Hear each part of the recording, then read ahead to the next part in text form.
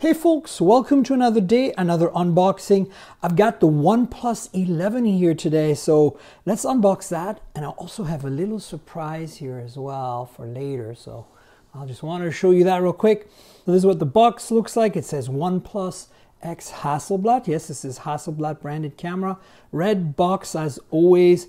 There's a bunch of numbers in the back and specs.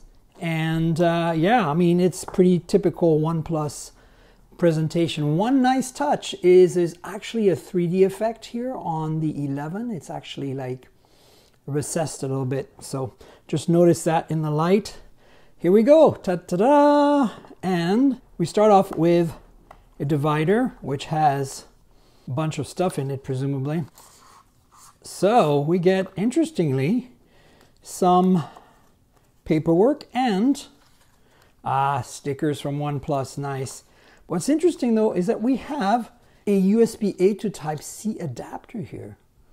So that's very similar to what Pixel ships with. So presumably that's to bring in your previous phone's data over if you don't have a USB-C cable. So that's interesting. Then we have welcome, quick guide, safety guide. So the welcome, I believe this is the usual welcome letter we get from OnePlus. It's got the SIM removal tool. Let's check it out. Here we go. Hi there. I'm not going to read the whole thing, but I'll let you look through it. It's signed by Pete Lau, the co-founder of OnePlus, and as I said, SIM removal tool. So it's a nice touch that we still get that. Now we have the quick guide, which is, I think, the most interesting part of this. Shows you what the phone looks like. You know, it's got multi-language here, and I'm not sure if there's anything in the back other than some specs and numbers. Then, of course, the safety guide, we don't care about that, and the stickers.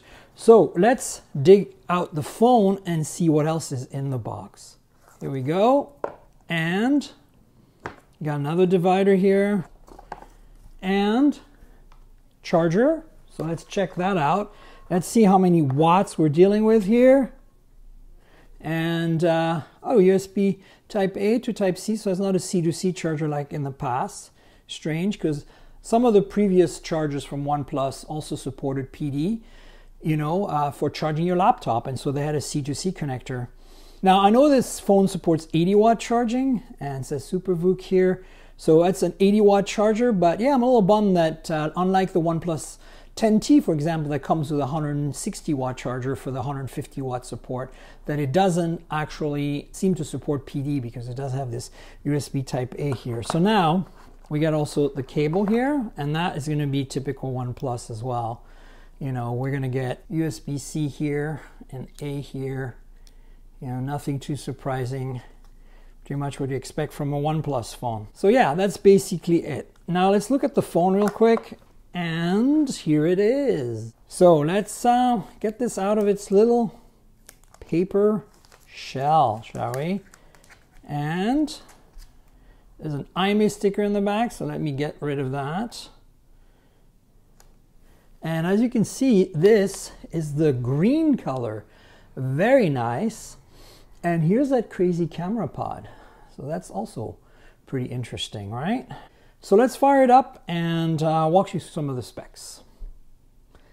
Here we go. So the screen here is a 6.7-inch Quad HD display, so that's 1440p. It's an LTPO AMOLED, and it is 120 Hertz adaptive, of course, it's LTPO.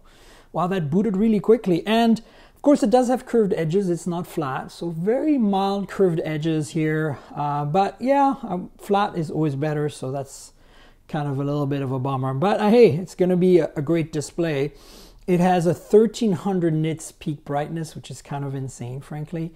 And it, you know, is pretty much state-of-the-art, supports Dolby Vision, HDR10+, etc. There's a hole punch up here, as you can see, for the front-facing camera. This is a 16-megapixel f/2.4 camera. I'm not sure what the pixel size is.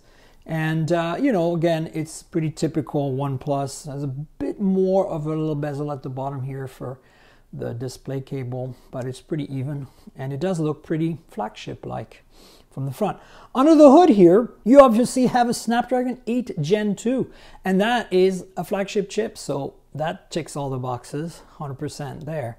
And it comes with either 8 gigs of RAM or 16 gigs of RAM, and either 128 gigs of storage or 256 gigs of storage. And now the 8128 version costs $699, and the 16256 costs $799, and that's US dollars. So that gives you a good idea. In the back here, we've got a 5,000 milliamp hour battery. It's just 2 cells, 2,500 each, and it parallel charges them at 80 watt, as I mentioned before. But here is where things go wah, wah, wah, sad trombone. This phone does not have wireless charging. So not only does it only have 80 watt charging, at least here in the US, I think it's 100 watt charging abroad, but no wireless charging. That's a step down. That's not a flagship thing. Flagships should automatically have wireless charging. And I think, you look at the Pixel 7 right now, right? Costs $599 regular price, $499 on sale most of the time, and has wireless charging. Just not acceptable, OnePlus. So this is the first major letdown on this phone, to be honest with you. So stereo speakers, let me walk you through the cameras because that's interesting. This is the exact same camera system as the Oppo Find N2, right? So we have a Sony IMX890 as the main sensor, and that's a 50 megapixel main camera, and it has OIS, it has face detect autofocus, and it has 1 micron pixels, which is fine. So this is a pretty solid camera system, no complaints here. Then we have a telephoto 2x, but it doesn't look like it has OIS. And again, I don't understand that. Oppo's been doing this for a while. The Find X5 Pro last year did have a 2x telephoto with no optical image stabilization. And as I said, the Find N2 has that as well from Oppo. And as you know, Oppo is OnePlus's parent brand. So it's really interesting because they do use sensor fusion to achieve telephoto quality. So, this 2x is really more of a portrait lens for portrait photography. And yes, it can be used as a telephoto, but it does some fusion between the two sensors. So maybe the 2x telephoto doesn't need, an OIS system, but I feel like that's a miss, honestly. And it's a 32 megapixel f/2.0, which is pretty fast lens, 2x optical zoom. And then we have a ultra wide 48 megapixel f/2.2, 115 degree. The pixel size on the telephoto and the ultra wide are 0.8 microns. The nice thing about the ultra wide is it has autofocus, so you can use it to do macro photos, which is a nice thing. That's something we had on the OnePlus 9 Pro, and then we lost on the OnePlus 10 Pro, and it's back on this OnePlus 11. Notice also that I'm not talking about a OnePlus 11 Pro, because as far as we know, that's not coming at all this year. This camera pod is interesting though. This is all metal and it blends in with the metal frame. A metal frame is a good thing. That's a flagship type of thing. And then, we have this really kind of nice Hasselblad accent here, as you can see. Very nice. So speaking of the edges, let's walk you through. The alert slider is back after being gone for the OnePlus 10T. That was necessary, and I'm glad it's back. Power lock key, you can see the antenna bands here. That's definitely a metal frame. You've got one of the 2 speakers down there, and USB Type-C, and the SIM tray. This, supports single or dual SIM depending on the market you're in. No micro SD, of course. On the left-hand side here, you have the volume rocker, right? And again, more antenna bands. On top, you have a little port for the speaker and the secondary microphone. Of course, primary mic on the bottom, standard stuff. Yeah, overall, I think these are solid specs. The price, I think at this price, it should have wireless charging and it should have OIS on the telephoto. That's just me. That would have cinched the deal for me. But right now, I think it should be probably $100 less, because if I can buy a Pixel 7 for, $599 regular, $499 on sale with wireless charging, and get some incredible telephoto performance from the super res zoom that Google's implemented in their camera, I don't know if this 2x telephoto is gonna live up to my expectations, and obviously stay tuned for my review to find out. But I love the color, and I do love that the alert slider's back, that it's a metal frame, and that display, and of course the Snapdragon 8 Gen 2 is going to be incredible in terms of performance. So this is all pretty exciting. Unfortunately, no wireless charging. That's really what bums me out a lot. A lot of you are going to not care, but frankly, I think in this day and age, it's a must-have feature because a lot of us want it. It helps a lot when you're in your car and you want to charge while using wireless Android Auto, for example, etc. But also, I have these earbuds, so let's check them out, shall we? there they are. Let's open them up. Same color, arbor green, nice. So there's the box. We've got a little divider here with some documentation that really just doesn't want to come out of here.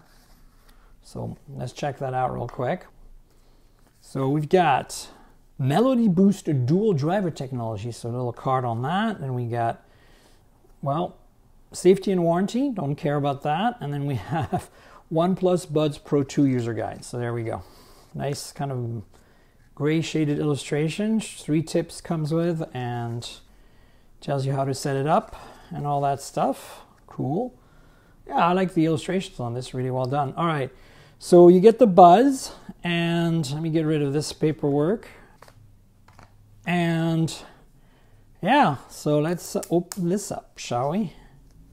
Here we go. Woo, OnePlus. Ooh, Din Audio helped out with these. Very nice. Ooh, that case feels really, really good. All right, so there's a little piece of paper here that says touch area. So inside here is the touch area, you can see. And then in here, there's more stuff, which is kind of to be expected. Really, we got the different ear tips right underneath this flap. And then we have some accessories here. I presume this is just a charging cable. Yep, that's what we get.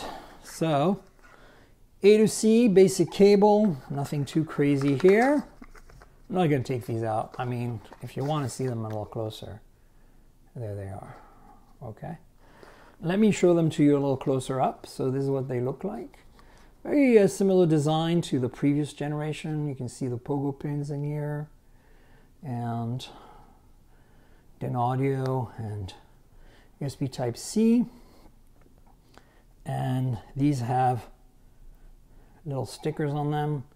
They look like Mickey Mouse ears. I'm gonna remove these. And there they are. Contacts, some ports. Yeah, and then a little bit of kind of metallic finish here. Very cool. Looks like there's a microphone at the bottom as well, maybe. Yeah, so that's the OnePlus Buds Pro 2. And you can see there's an actual button here as well. And some LEDs right there. And they do support wireless charging, which is really kind of interesting since the phone doesn't support wireless charging. OnePlus, what are you doing here? Like, you make a phone without wireless charging, but you make earbuds where the case has wireless charging? I'm really confused. I don't get it. But anyway, so that's it for the Buds. Quick look at the OnePlus 11. Cool camera bump.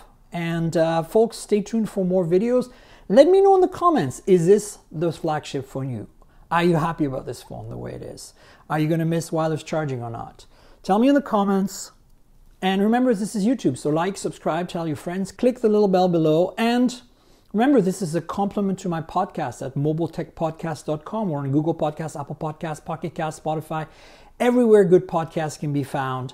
And so I would love to see you there so you can hear my thoughts on this phone.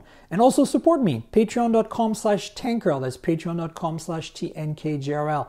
I have a video version of the podcast that comes a day ahead where you can see me and my guests and we talk about cool stuff. So consider joining us weekly on Patreon. There's other perks there. Check them out.